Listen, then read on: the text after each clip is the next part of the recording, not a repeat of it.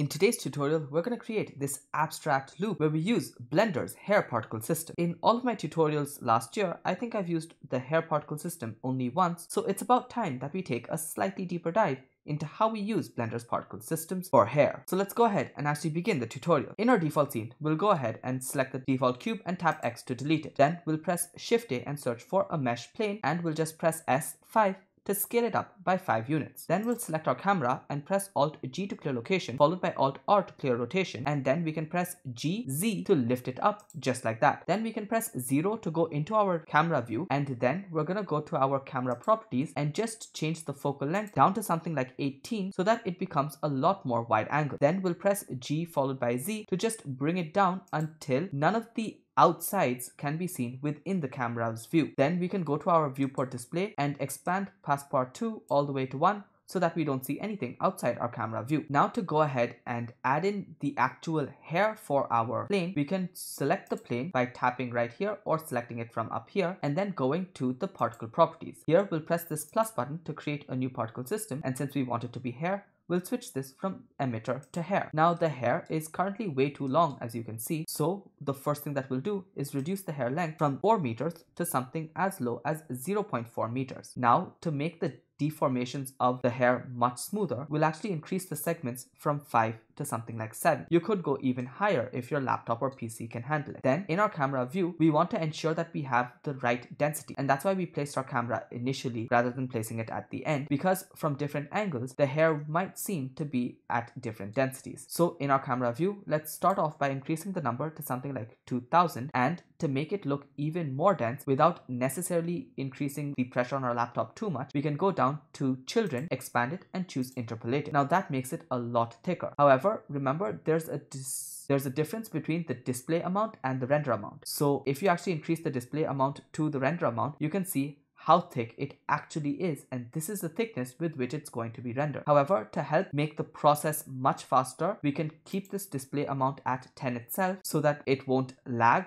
or be too heavy while we create the next part of the tutorial. So now we're going to go ahead and add in some amount of noise or distortion to these hair particles. So to do that, we're going to press Shift A and search for a force field, and you could choose many of them, but I'm going to use the Turbulence force field because I think it's the fastest. Now back in our camera view, you can see that the actual size of the turbulence is a bit too chaotic. So to reduce that chaos, we can go ahead and go to our physics properties and increase the size. So as you see, by increasing the size, you can actually reduce the chaos of this particular turbulence force field. So you can choose a size that suits your scene the best. I think I'll go with a size of maybe 1.4, and that looks good enough. Apart from that, remember, you can always play around with the strength and all of that, but for now, I'll leave the strength at 1 itself. The next thing that I need to do is actually move this turbulence around to create the motion and make this a loop. If we take the empty and move it around, you can see how the turbulence actually follows. But if we were to just move it in a circular path, you can clearly see that everything is moving in a circular path. So that's not exactly what we want. If you don't want to create a loop, the easiest thing that you could do is go to the object properties and just add in a driver to any one of these. So let's say you wanted to go from left to right, you can go ahead and just take this location on the X and add in a driver by typing in hash frame divided by some amount. So let's say maybe frame divided by 20. Now if you were to play the animation, you can see that everything slowly moves towards the right side just like this, and that might be the animation you're going for. However, remember that this is not going to be looping, so you would have to render out as many frames as you require. If you want to create a looping animation, we can use the same technique that we've done many times before.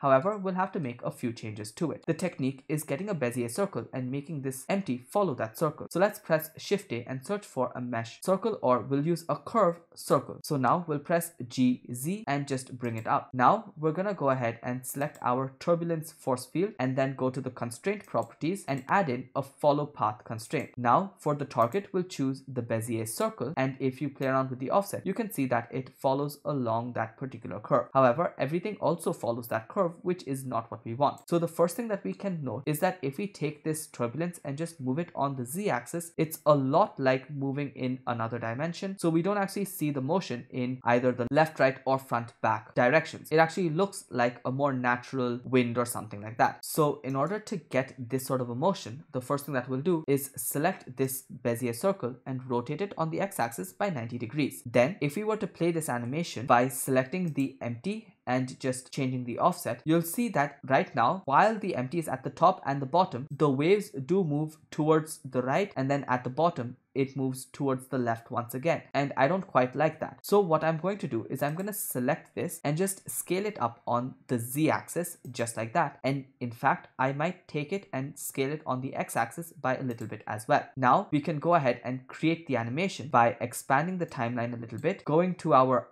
output properties and setting up all of our animation defaults. So we'll change the resolution to 4K by changing this to 200%. Frame rate, I'll keep it at 60 frames per second. Remember, if you don't want to render this out or set it up, you can directly download the rendered out animations at 4K 60 FPS and get the blend files from my Patreon as well. You can do that by either buying this particular tutorial as a product from the shop, or you can join any one of my tiers based on your requirements. I'll keep the frame range to end at something like 600 so that it's a 10-second long animation. Output folder can be wherever you want it to be. File format, I'm going to choose FFmpeg video with the encoding changed from Matroska to MPEG-4, and I'm going to keep the output quality as perceptually lossless. Now with my empty selected, or the turbulence object, I can go over to the constraint properties, and on frame 0, I'll change the offset to a value of 0, and I'll just press this little dot or hover over the value and tap the letter I. Then I'll go to frame 600 and I'll change this offset to 100, and again I'll either tap I while hovering over it, or I'll press that little diamond over here. Now when you play the animation, it's actually going to start off very slow and then speed up towards the middle and slow down again. To fix that, you can go down here and press T and choose linear,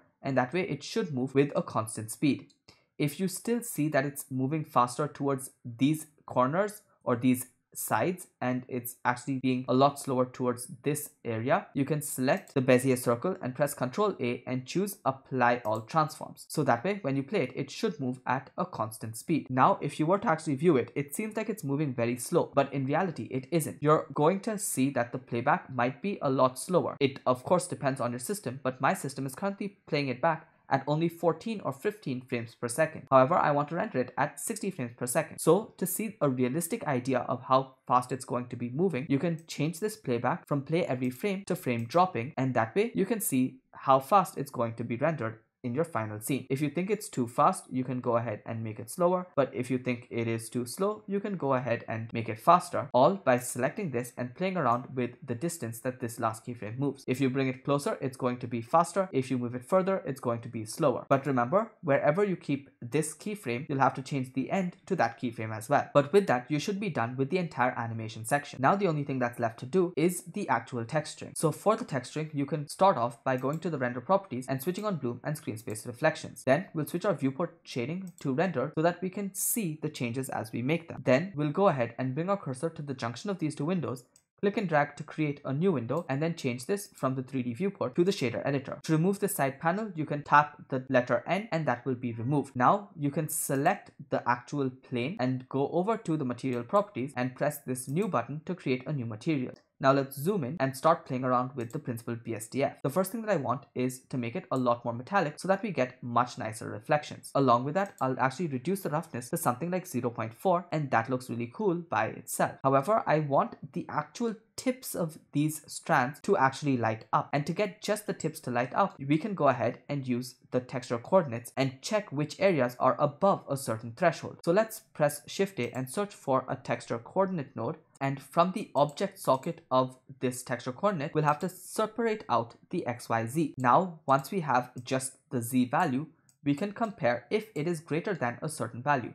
So let's search for a math node and then change this from add to greater than, and now by plugging the Z in over there, we can just use this threshold to control which area is going to light up. So now we can expand this emission and use this value as the strength. Remember, this value is either going to be 0 or 1 based on whether or not the region is greater than this threshold value. Let's go ahead and plug this into the strength, and you can see that absolutely nothing is lighting up. So that means that 0.5 is clearly way above the region. So let's go ahead and start reducing this this until we get a little bit of it to light up. So you can see somewhere around here, we are able to get just the tips to light up. So I think I'm going to go ahead and keep it at a value of maybe 0.075, and that way just these tips are actually lighting up, which is exactly what I wanted. Now let's press 0 to go into my camera view, and you can see that just a little bit is lit up. However, there's a few issues to this as well. Firstly, the light is way too prominent. So to move that away, let's just select the light, press G followed by X, and move it over to the side, and I think that looks better. However, you can definitely keep it wherever you want.